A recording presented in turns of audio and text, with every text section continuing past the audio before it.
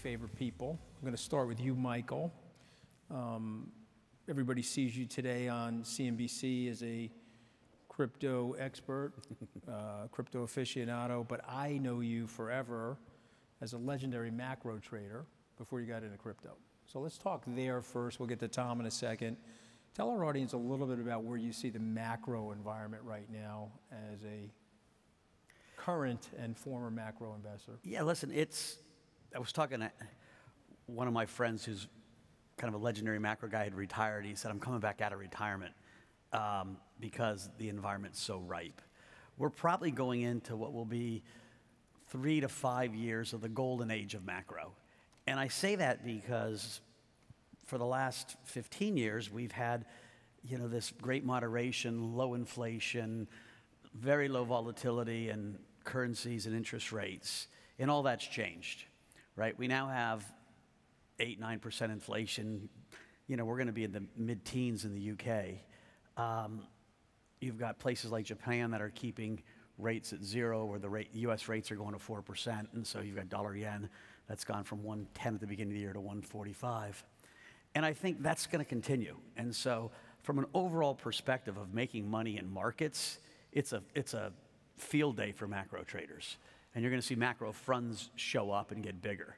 And there are not a lot of people that have the experience, right?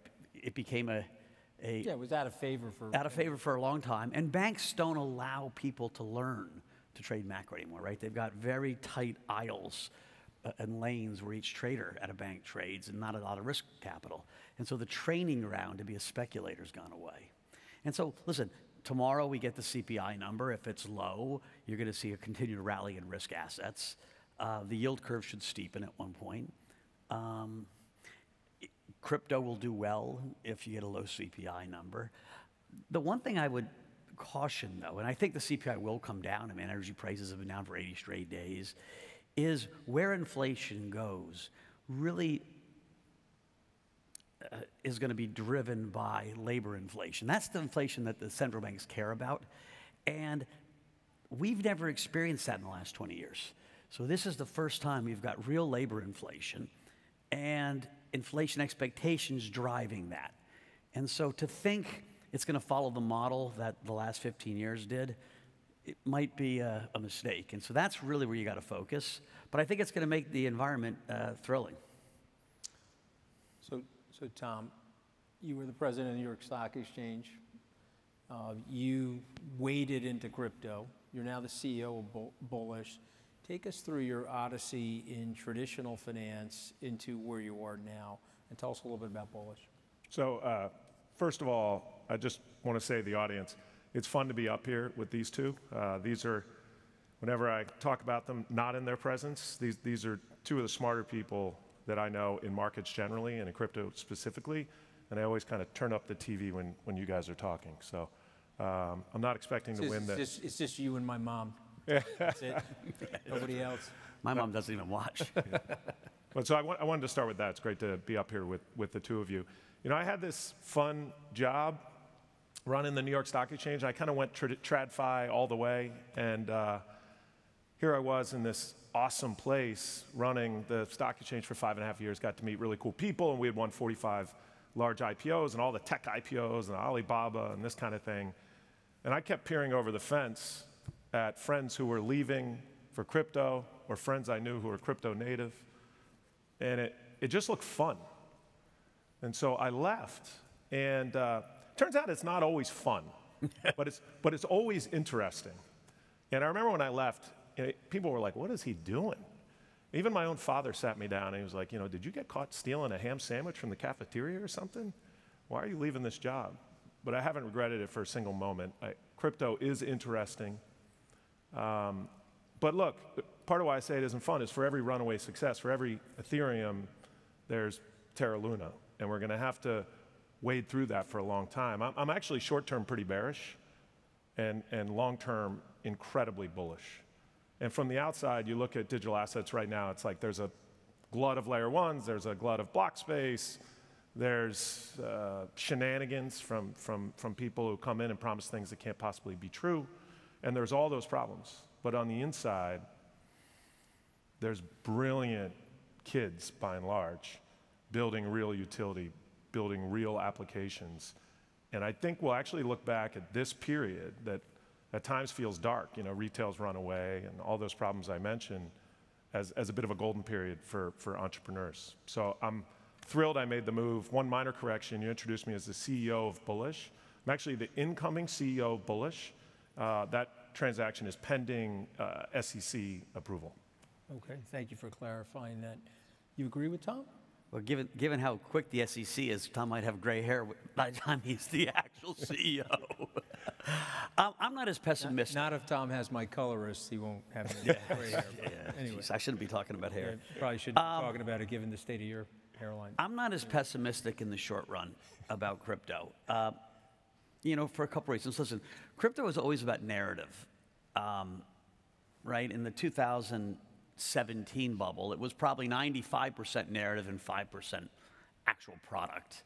And in the 21 narrative bubble, it was probably 70% story and 30% product.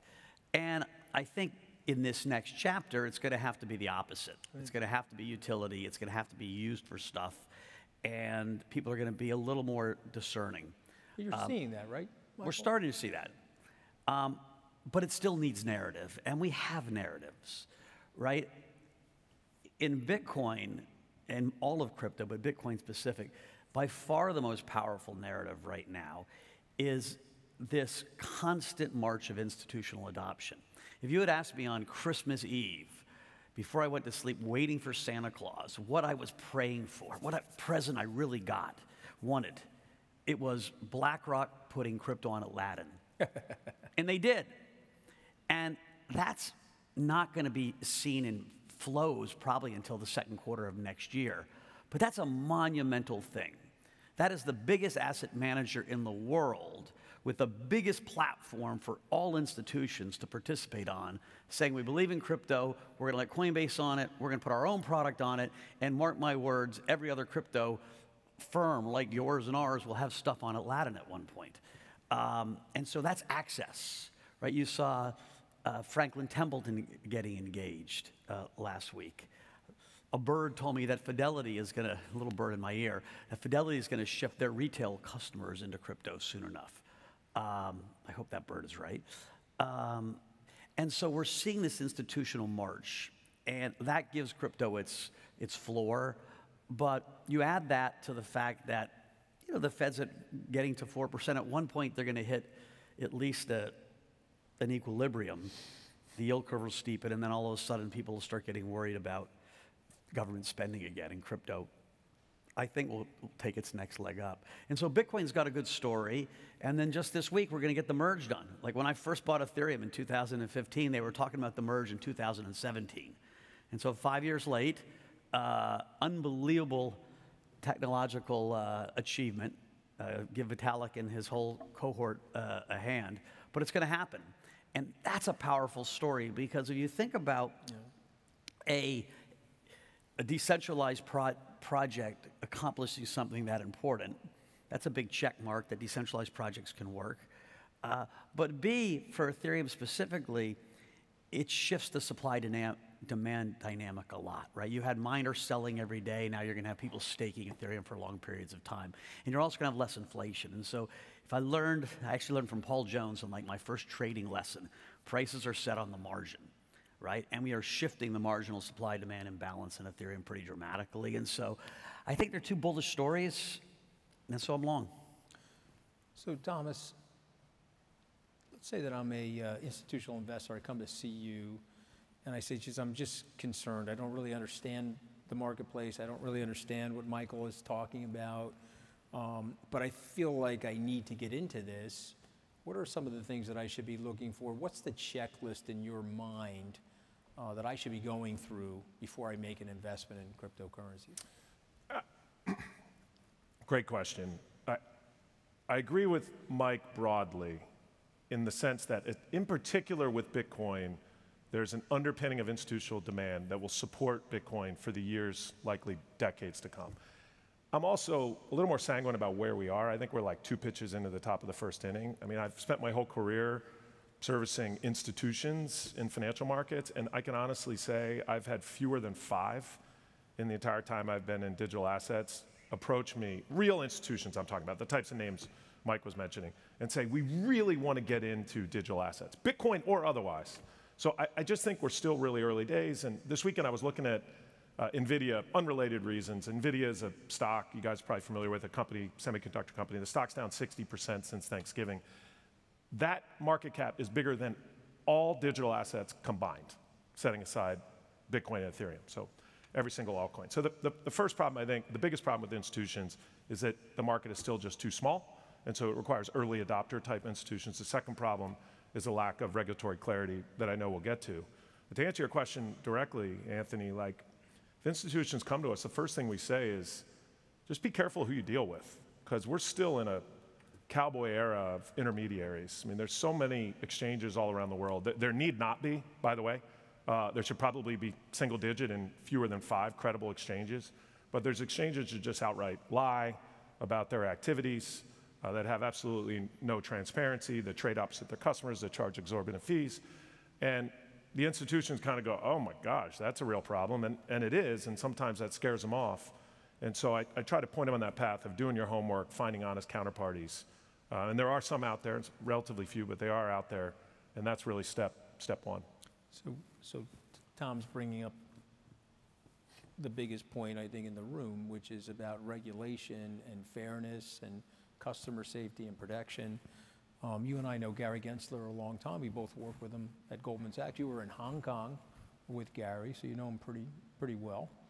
Where do you think we are? I asked Sam this question earlier. Yeah, listen, we're at a point of frustration. Gary's very smart. He understands crypto and he understands what he's doing. By his actions, he obviously doesn't want to forward crypto right now. Just doesn't. You know, he's got his own reasons. So is that political? Or I would argue it's probably political, but I don't know. I can't read his mind. I'm just looking at what's happened. Like, there's no reason we should not have had a Bitcoin ETF. And if you just look at that as your North Star from what a regulator, if they cared about forwarding the U.S.'s, potential position in the crypto ecosystem, right? The UK is doing one, Brazil's doing one, Canada's doing one. And so it's not like this is such a radical thing. And so he's making a decision to slow roll this thing for whatever reason. That's not great for us, right, as an industry. It's not the end of the world either. You continue to make slow progress. What has shifted immensely since when he came is Congress's education level, right? In the last 9 months, both the left and the right have gotten much more savvy about crypto. They understood that there's 60 million Americans that own crypto, and a lot of them are single-issue voters, and they're donors, right? Sam Bankman-Fried here, your co-sponsor, it was Biden's biggest donor. Good for Sam. And there are lots of lobbying efforts going on, and so now you've got kind of a two-way street. It's a Republican-dominated issue, but the Democrats are not completely conceding. It's bizarre to me that Elizabeth Warren continues to be, and I think this is the Gensler link, really anti-crypto, because crypto at its core cuts out the middleman. Like, when it's done well, right, these decentralized systems could really enrich creators, artists, actors. It's what it's all about.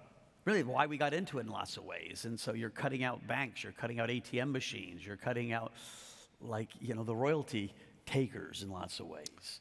So but right now, that's the stop. So Tom, let me test something on you. I know you're not Elizabeth Warren's psychotherapist, but I want you to channel that energy for a second.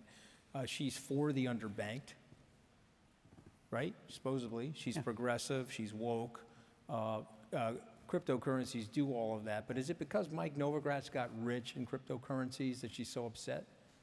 Give me the psychotherapy behind her decision-making and the draw she has on Gary Gensler. I have no idea, and for self-preservation reasons, I won't be drawn in that exact form or fashion. But let me give as good a devil's advocate view as I can. Number one, there have been a number in the last 6 months of outright frauds that have ruined tens of thousands and probably more lives, financial lives. Number one. Number two, there are some issues, and this gets into a much bigger topic we could talk about for hours and hours, but there are some issues with traceability of digital assets by bad actors, in some cases state actors, where we as an industry haven't yet come together and said, hey, we need privacy, we need decentralization, and we understand that there's a balance between the right to privacy, and I would argue it is a fundamental right, might not be in the actual Constitution, and the ability of government to do its job. And so when you put those two things together, that is the only argument I could come for somebody who's saying, hey, just put the brakes on digital assets. I don't agree with it, but you put me in a box. The one thing I will say to this audience is, don't be afraid of regulation, just kind of writ large. I remember back in 2008, I was managing futures markets before equities markets. The price of oil went to 140, and we at ICE were the bad guys. We were the villains. It was an OTC market. It wasn't heavily regulated, and Washington was coming for us, and we were scared to death. As I look back, when that ultimate regulation came in, and in fact took us from OTC to a prudently regulated framework, institutional adoption absolutely took off like a rocket ship. More inclusive involvement of retail, mass affluent retail, as well as institutions followed. And just as a financial matter, ICE's stock back then was probably $10 a share, and it's $100 a share today. So I'm not afraid of regulation. What I'm more afraid of is this period of stasis, and kind of fits my theme. I'm short-term bearish. I don't think it's going anywhere. I don't think we're getting clarity. We're not getting a congressional bill in the fall. We're not getting clarity from the SEC or the CFTC in the fall. It may take another president, likely a Republican or a moderate Democrat. So we're going to be muddling through here, at least in the States, with some ambiguity. Are we going to get it right, though, Michael? Yeah, listen, over the long haul, we will. Right? I always say DeFi is going to win because it's a better product. Right? It's composable, it's transparent, it settles atomically. Like, it's just a better product. And so you're gonna win in the long run. In the short run, there are people that don't want it to win. And there's a lot of traditional people that are. Well, it's also, listen, Tom said something, and you alluded to it, which is completely true. I remember standing in front of the Ethereal conference in 2016, talking to this group of young crypto builders and saying, guys, you've got to self-regulate, or the regulators are going to come. And when you look at what happened over the last year, the industry did a horrific job self-regulating. Companies like Celsius ran monster leverage, taking consumer deposits, overnight deposits, and lending them 3, 4, 5 years with an asset liability mismatch that no rational guy would run. And I don't want to just pick on that. There are 15 companies like that, you know, if it wasn't illegal, it was stupid. And listen, the SEC was in their offices. The regulators were in the offices of many of these companies. And they either didn't have the tools, didn't have the drive, didn't have the foresight. And so, like, I'm not giving the regulators a pass on this either. A lot of the crap that happened in this industry, which, you know, I think, listen, crypto was going to come down anyway this year because the Fed was hiking rates and liquidity was getting tighter. That last surge from 28,000 down to 18,000 was this excessive leverage that showed up in the industry, and lots of players with zero transparency, right? It wasn't on-chain stuff. It was TradeFi players playing in the crypto space. And in some cases, engaging in outright fraud. 100%. And so, again, that's not good for the industry. It's not good for players in it. Places like us that, you know, we have a lot of Wall Street experience and some savvy, we were able to navigate most of it. But lots of retail people got hurt. Listen, but you know, the same mistakes, there are no new mistakes, basically, right? It's almost like if Bernie Madoff married John Merriweather, they had a baby called 3 Arrows, right? I mean, you know, right? You've seen the movie before, Tom. You've seen the movie. Goes back 100 years, actually. Yeah. It's part of, unfortunately, what led to the 33 Act and the 34 Act. Right. So let's hope we don't see the pendulum swing that far with massive regulation that comes in that kills innovation. All right, my last question is a short one. It's $1 trillion marketplace right now. For you first, Tom, higher or lower in 3 years? Ooh, 3 years is is the perfect time horizon for me. Higher, but not a ton higher. 5 years. 5 years, much higher. Where at some point we're going to hit an inflection point where it's like the dot-com bubble. We had, these companies we looked at, like Webvan, what a joke. The early video streaming, these things are ridiculous. And then all of a sudden you realize, oh my God, they ultimately became they're just Netflix and Instacart, and it's Chewy coming. was Pets.com, right? Right, exactly. So is that 3 years, is it 5 years, is it 10 years? I don't know. But the trillion is 100 trillion. I just don't know when we start seeing the utility fill up the block Higher or space. lower, Michael? 3 years? I think it's going to be higher. It better be higher, or there's a lot of crypto infrastructure that's been built, right? Companies like ours, we have 400 people. Like most big companies that have big payrolls don't really work if crypto's lower. I mean, So 3 years you'll higher. survive, you'll fire people, but for the industry to keep this momentum it has, and the momentum isn't just price, it's the unbelievable amount of talent. Like I look at our 15 analysts, and I couldn't get a job at my own damn company today that just came in the door. You take that team and you put them up against Goldman's best analyst or Google's best analyst. Like the kids going into crypto now are world class from all over the world, and so that's what's driving this. But if they don't get some return in then 3 to 4 years, they'll look somewhere else. And I noticed there's a private jet charter booth out there. You'll have fewer of those too, if it doesn't kind of go up. God forbid. We'll leave it on that. Ladies and gentlemen, Mike Novogratz and Tom Farley. Thank you guys very much. Thanks.